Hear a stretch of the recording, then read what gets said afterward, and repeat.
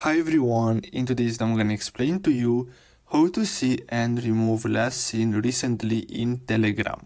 So what you're going to have to do is to simply open Telegram and then go to your settings, and after that you're going to have to simply go to privacy and security, and then here you're going to have under privacy, if you scroll down you can see last seen and online.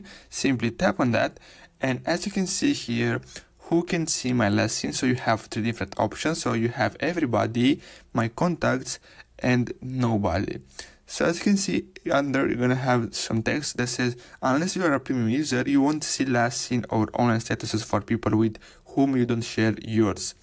Approximative times will be shown instead, recently, within a week, within a month. So in order to see other people last seen and online, you're gonna need to be a premium user, and you're gonna have to also share yours with them. So if you want to remove last seen, simply select nobody, and basically that's all you have to do. So I really hope you found this video helpful. Don't forget to like and subscribe, and I'll see you in the next video. Thanks for watching.